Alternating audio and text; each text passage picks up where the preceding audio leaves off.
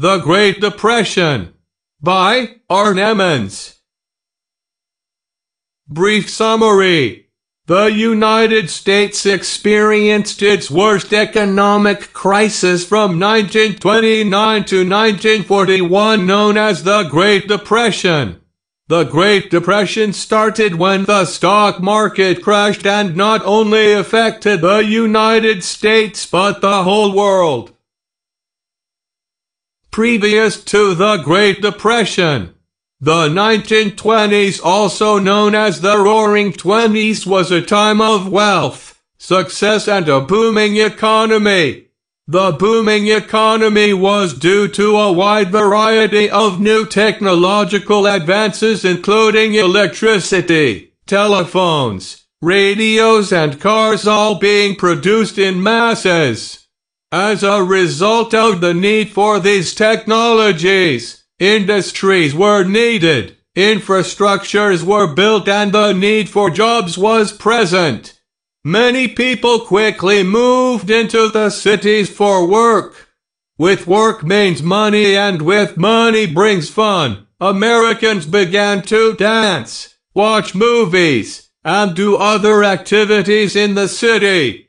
Since Americans had no money, they began to invest and purchase stocks. Investors and people who bought stocks were so common that more and more banks opened every day. Stock market crash.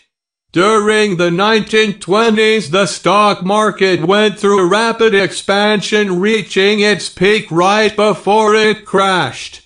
The stock market crashed on October 29, 1929, which is now known as Black Tuesday. The day the stock market crashed, 16,410,030 shares were traded on the New York Stock Exchange, and billions of dollars were lost. Many investors were wiped out. Herbert Hoover. Herbert Hoover was president from 1929 to 1933, during the worst decade in United States history. Herbert Hoover took a laissez-faire approach to the Great Depression, and that's part of the reason Americans put a lot of blame on Hoover. Hoover's only effort to get Americans more jobs was the Hoover Dam, which came too late. FDR ran against him in the election of 1936 and won. Americans believed Hoover didn't care about the people's struggles, which is why the poor towns were called Hoovervilles. Hawley-Smoot Tariff. In 1930, the Hawley-Smoot Tariff was put in place by Reed Smoot and Willis Hawley. President Hoover signed it, and it became the highest tariff in U.S. history. The tariff raised taxes on imported goods to make people buy U.S.-made goods. FDR becomes president. Roosevelt had won a landslide victory over Hoover, ending 12 years of Republican rule. Hoover did little to help end the Great Depression. FDR passed many programs to provide jobs for Americans, including the Civilian Conservation Corps (CCC), Civil Works Administration (CWA), Public Works Administration (PUA), and more. He is credited with ending the effects of the Depression on Americans. FDR's programs. FDR created many programs to get Americans jobs and back on their feet. Many Americans lost their jobs when the stock market crashed. The CCC was a public project intended to promote environmental conservation and provide jobs for around 500,000 young men. FDR also created programs that are still used today, like the Dick and the Hulk. FDR programs continued.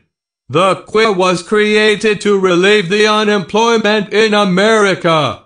The Quill did construction work for the federal government. They did things like building schools, airports, roads, public buildings and lawn care. The Quill created 4 million jobs.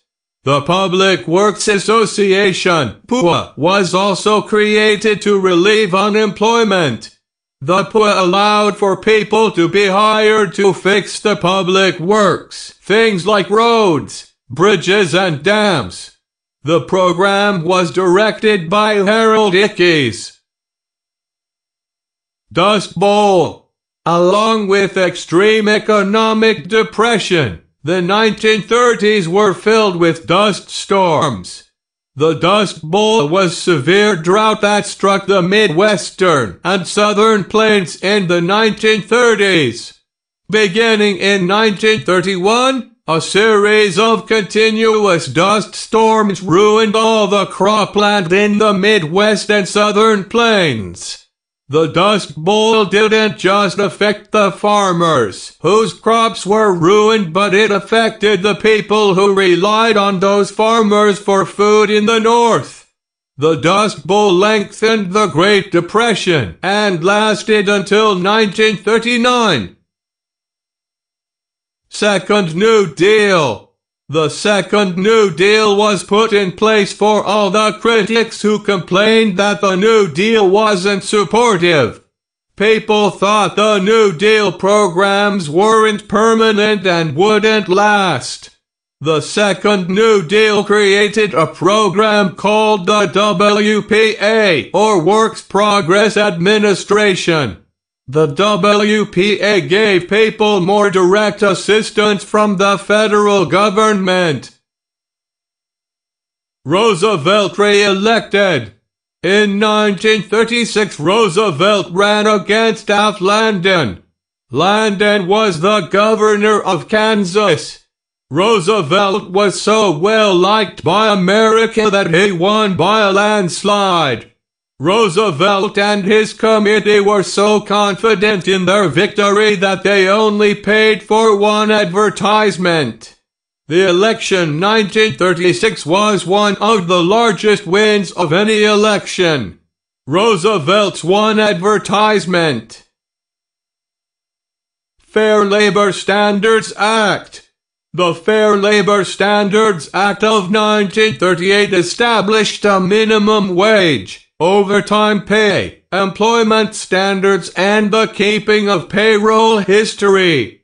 This was a very important part in the ending of the Great Depression because it protected workers from unfair and unhealthy working conditions.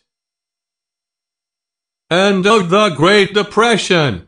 By 1939, still 1 in 5 Americans could not find a job. This was until millions of Americans were drafted into World War II. About 12 million Americans were drafted into the war, taking care of the unemployment issues at home.